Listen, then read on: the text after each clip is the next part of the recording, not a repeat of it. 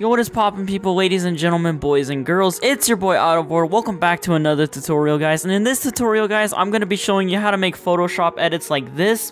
So we're gonna be turning these two images into this in this video. So this is something I made the other day. I posted it on Twitter, and yeah, it got a decent amount of likes. So I was like, you know what, screw it. I might as well make a tutorial on it. And it's honestly not that hard. It looks pretty complicated, but it's actually pretty easy. So yeah, let's just get right into it. Okay, so I got two images here. These are the two images we're gonna work with. I took these on my Canon M50. So yeah, I think these images will look great on an edit. So I'm gonna be trying to recreate this.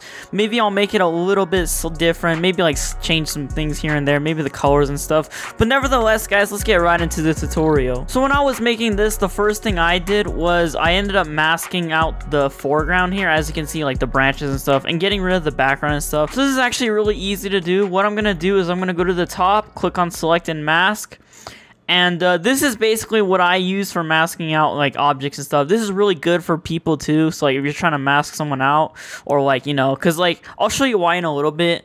But you're just gonna want to click here, make sure you have this tool selected, and then you want to select the area that you want to mask. So I'm just gonna select, you know, the tree here, the rocks and stuff, and yeah, we're just gonna select this all. So as you guys can see, this isn't masked out pretty good at all. So what we're gonna do is we're gonna select this tool now, and with this tool we're gonna go over it all again, except this time it's gonna get all the fine details and stuff. Okay, so I selected most of the fine details, and you can also change the view. I forgot to mention this. If you want to view it on black and white or overlay, which is what I do most of the time, so as you can see, or you can do onion skin, or you know, stuff like that. If you want to change how it looks basically, or like, you know, so you can really see what you're working with, you can do that there. So I think this mask looks pretty good. All I did was select it with this tool, and then I went with this tool and then did all the fine edges and stuff. So once you're done with that, you can click OK.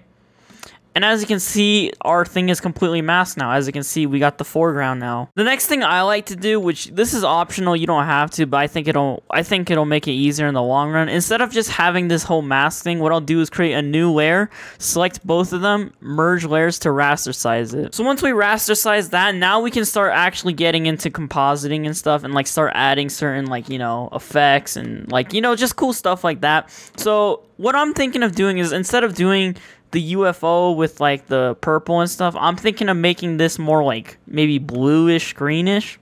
So what I'll do is I'll go to color over here, color overlay. So to do that, we're gonna right click the layer, go to blending options, and then go to color overlay. You can also do gradient overlay too. That's what I did in the thing as well. And I guess we'll do gradient overlay actually instead. But with gradient overlay, you're gonna want to select the color that you want basically the thing to be. So I'm gonna do maybe like a blue here at the top, and then maybe like a green at the bottom.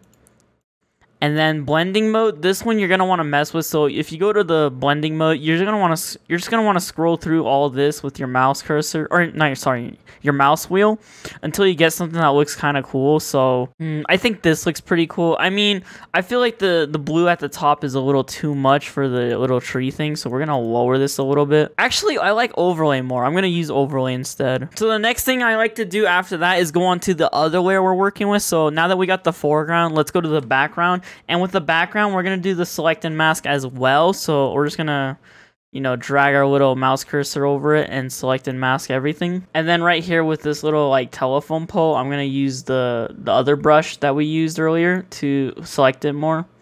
And I'm going to go over this part too, so it'll look a little more blended in. Okay, so now that we got that done, we got the background completely selected and masked, and then we're just going to raster size that as well, so like that.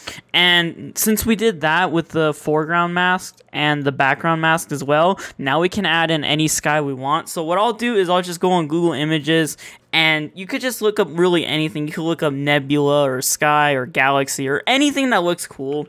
Okay, so I found a sky I want to use, so I'm just going to right click, copy image, and then paste the image in here.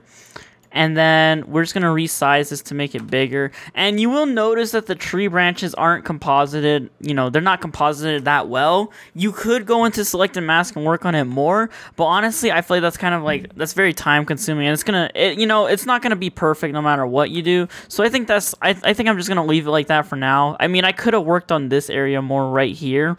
But other than that, guys, we got the sky composited now. So now we're going to go into the background layer and do basically what we did with the other one. We're going to right click, go to blending options, and then go to gradient overlay here.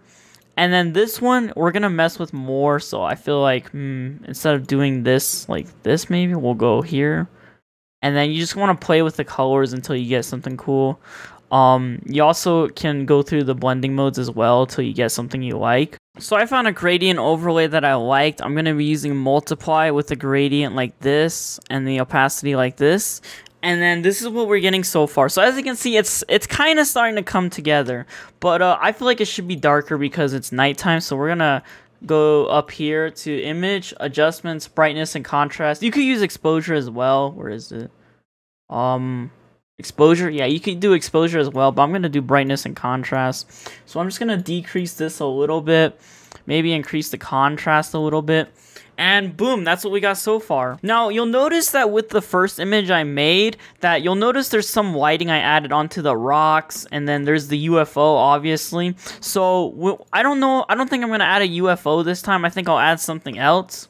So we could add basically anything, all right? Literally anything you want, you can add in the background. So let me just think of something that I might want to add. All right, so I got an image of the Death Star right now. So what I'm going to do is I'm going to go here, hold click on this.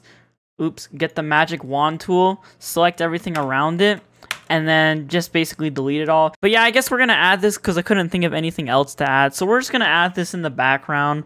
And I'm just going to resize this, you know, we'll put it right here, I guess, in the middle. Usually you want to do rule of thirds when you're like compositing stuff like this, but you know, screw it, screw the rule of thirds. We're just going to do it in the middle. So yeah, let's just put it in the middle. And then you're going to want to do the same thing that I did on the other layers, which is go to gradient overlay.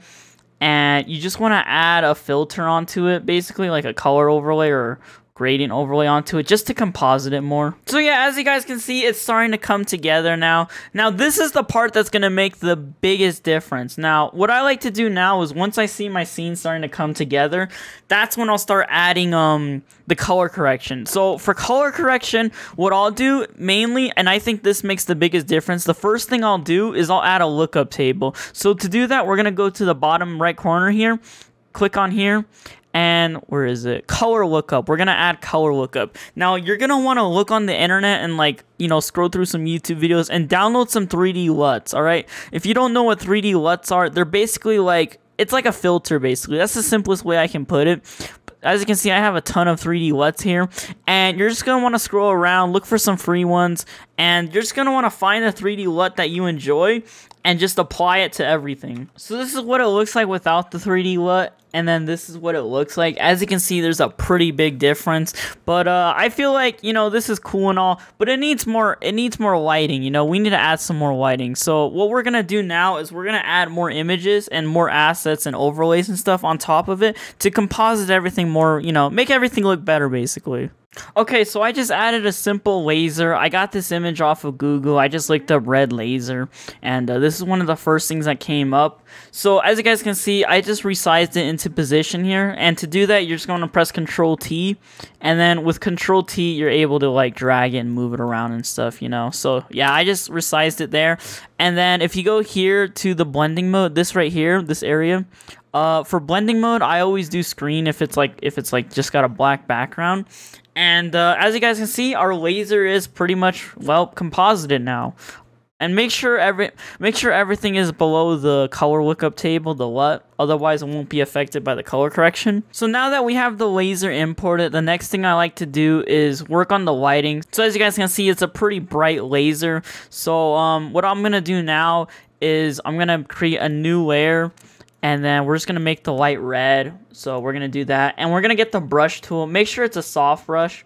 And we're just going to start drawing. Here, wait, let me do this. Let me do this red. We're just going to start drawing some light basically reflecting off of the rocks. So, you know, something like this maybe. You know, just something basic and, you know, something like that kind of. And what I'll do now is I'll go into the eraser tool, basically just like smoothing everything out, make it less, you know, round and stuff, because it looks pretty round with the brush I'm using.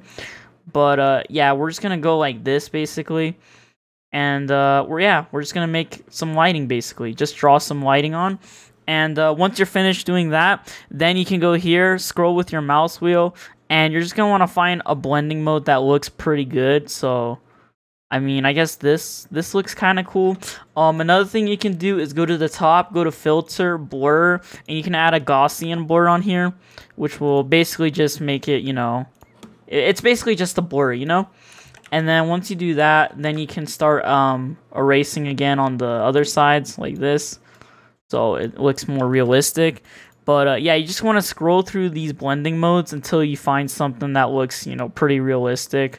Alright, so as you can see with the color correction, it's starting to look a lot better. Obviously, we could do more. We could make the background a little bit more red if we wanted to by going here, adding a color overlay, making it just like slightly red. But yeah, that honestly, I feel like it won't really work really well right here. What you could do is you could get the little brush thing again, and then just start drawing it on like all these objects right here, you know. But like that'll take hours, so yeah, we're not gonna do that. Another thing I like doing is adding smoke overlays. I feel like smoke and fog and other cool stuff like that looks so much better in these photo edits. So I'm just gonna import a smoke overlay, go to blending options, color overlay, and then we're just gonna make the color basically something that'll fit in. So like maybe green, or like, you know, maybe a little bit of green, like some blue greenish fog. And then we can go here to the blending mode, and we just want to find something that composites it well into here. You can also lower the opacity too if it's too strong, and you can duplicate these two as well, so we can make two of them, and then one of them will be maybe a different hue.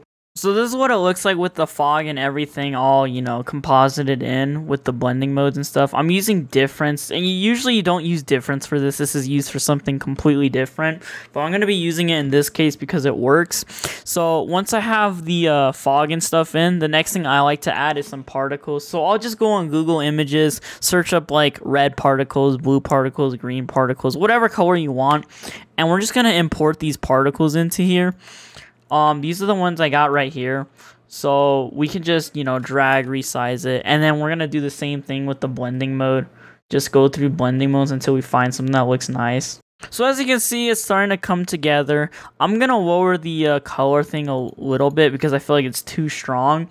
But as you can see, we're pretty much almost done here, guys. The last thing I like to do now is add glows everywhere. This part can take a while, but honestly, this is probably the most impactful part. As you can see, this first image I made has a ton of glows everywhere and some lens flares too. Yeah, we're just gonna do basically that. But yeah, to do that, what we're gonna do now is, let me actually increase this just a little bit. To do that, what we're gonna do is we're gonna get the brush tool, make the brush a pretty big size like this, or maybe even bigger, like, okay, not that big, maybe like this big right here. And then we're just gonna start adding like colors everywhere. So like here maybe, and then we'll just do some green here, some blue in the middle. There is a little bit of purple right there I see from the little northern lights, and then we'll add some more green and some, you know, just stuff like that. And then what I like to do now is go up to filter, add the Gaussian blur again. And then we're just going to want to increase that a bunch. And I feel like the glow on the Death Star laser needs some more. So we'll add a bigger glow there. And then once again, we're going to go into the blending modes. And we're just going to find a blending mode that looks good. So I have the blending mode on screen, and I have the opacity at 38. Next thing we're going to do, which is probably the last thing we'll do, is we're going to add a new adjustment here. And then, where is it? We're going to go to curves. And then with curves, what you can do is you can use these if you want to, like, composite it and make it, like, normal colored, you know? you could just select like the lighters with that, you know, mid tones with that, and then like the dark parts with that. I think I haven't done it in a while because I don't really do that often, but that's if you want to make it normal color, like, you know, make it look realistic. But in this case we don't want it, so what we're gonna do is we're gonna drag the darks down like that, drag the brights up like that, and we're just gonna make some contrast basically like this. And then if you want to, you can go into each individual channel and like adjust them too. So if you don't want too much red like this, you can lower it. If you want more greens, you can increase the greens as well. And you just want to, you know, you just want to try and like make something that looks cool. So even like this looks cool. If we reduce the greens like this, the blues we can also increase at certain parts. And yeah, like that basically. So there's the final result, guys. As you guys can see, I think this came out pretty freaking sweet. I don't think it's as good as the other one I made. I don't think it's as good as this one. This one I spent like a good 2 hours on.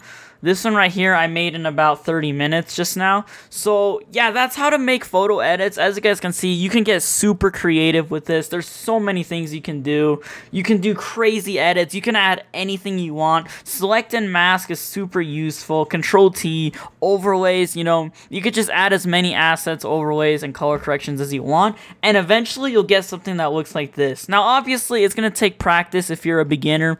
If you're just starting out with Photoshop, this is going to take a lot of time to, like, you know, do and learn, but it is worth it in the end because I don't know, I think this looks freaking sweet.